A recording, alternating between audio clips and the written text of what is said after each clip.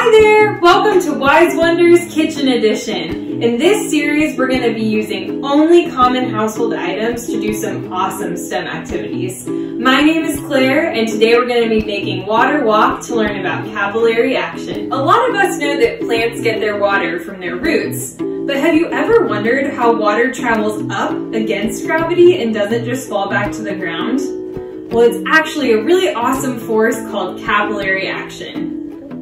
More specifically, capillary action can occur because of three special properties of water: cohesion, adhesion, and surface tension. Just like how co-pilots or co-captains stick together, water molecules stick to each other too. That property of water is called cohesion. Water also exhibits adhesion, which means it can stick to things besides just other water molecules, like the windows of your car or even the inside of a plant root. Finally, water also exhibits surface tension, and that means that the top layer of water molecules sticks together most tightly.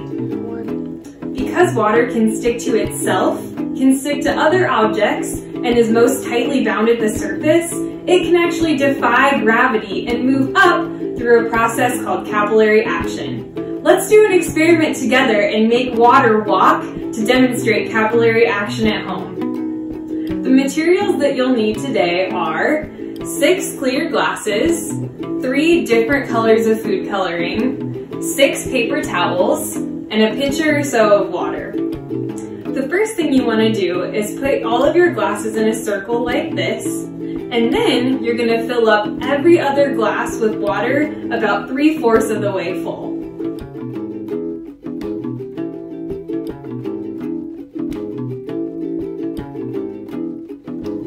Next, you're going to add a different color of food coloring to each of the glasses that you just filled with water. A pro tip is the more food coloring you add to each cup, the better your experiment is going to work.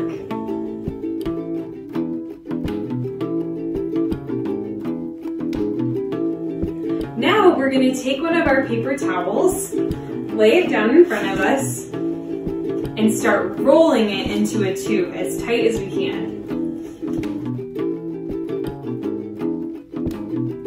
It should look something like this, and you're going to repeat that step for the rest of your paper towels. Next, you're going to take your paper towels and place them between each of your cups, so half of the paper towel is submerged in water and the other half is in the empty cup.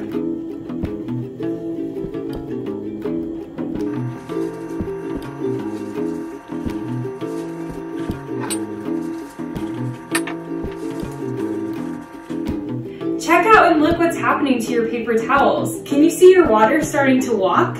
Let's check in our experiment in about 20 minutes and see what's changed.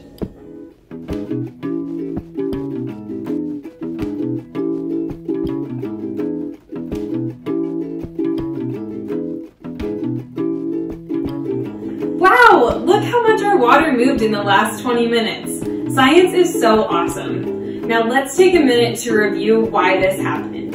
So we know that the water molecules could stick to each other, and we know that water molecules can stick to our paper towels. So the water molecules that started climbing up the paper towel took their other water molecule friends up with them. And slowly but surely, our colored water started to move from cup to cup. Now, next time you see a healthy green plant in nature, you can tell your friends how they get their water, through capillary action.